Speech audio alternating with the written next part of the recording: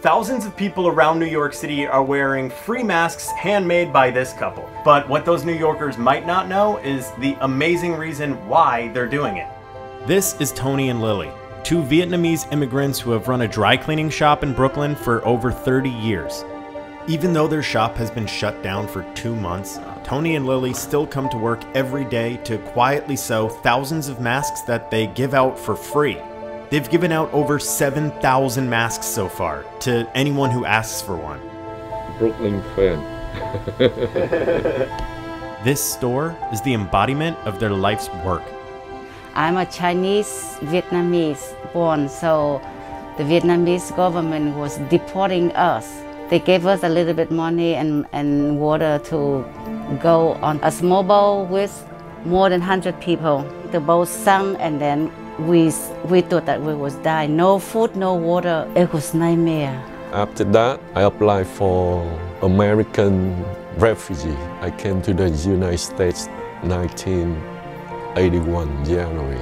Then I tried to stand up for my life. So keep going. Then we learn English.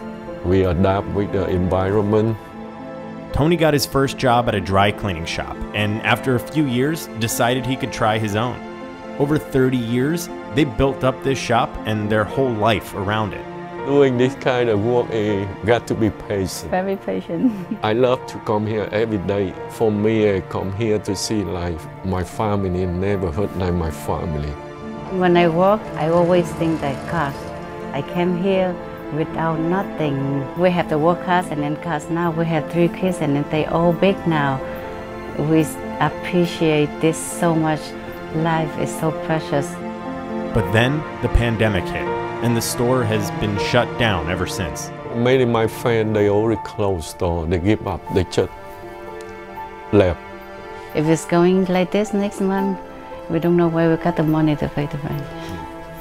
For the first time in decades, Tony and Lily were sitting at home with nothing to do but worry. They heard on the news that people should wear masks. And when the pressure is on, is when you really get to see true colors. I told Tony just use your talent. You are a teller and you're staying home doing nothing. This will keep you moving so you don't get bored staying home. They had no idea what they were doing, but just started sewing. They started with an ambitious goal: make 1,000 free masks for the community. They gave some out to neighbors.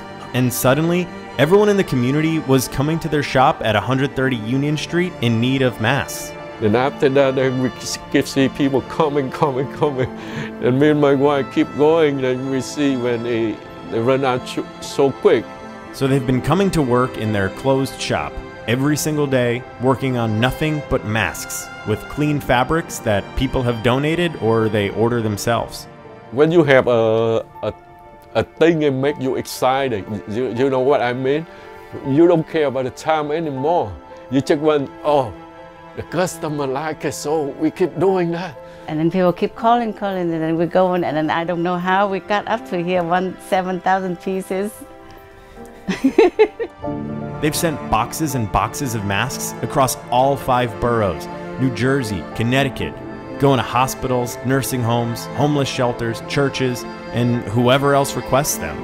And even though they don't know how they're going to pay the rent, they've never thought to charge $1. And here's why. We love this country. Give me a chance to become, whatever I want to do. So now this is our turn to say thanks, America, for everything. We got the chance to go to school. We finished college. We got our own life. We have our own kids. We raised our kids through to college, and then they have jobs too.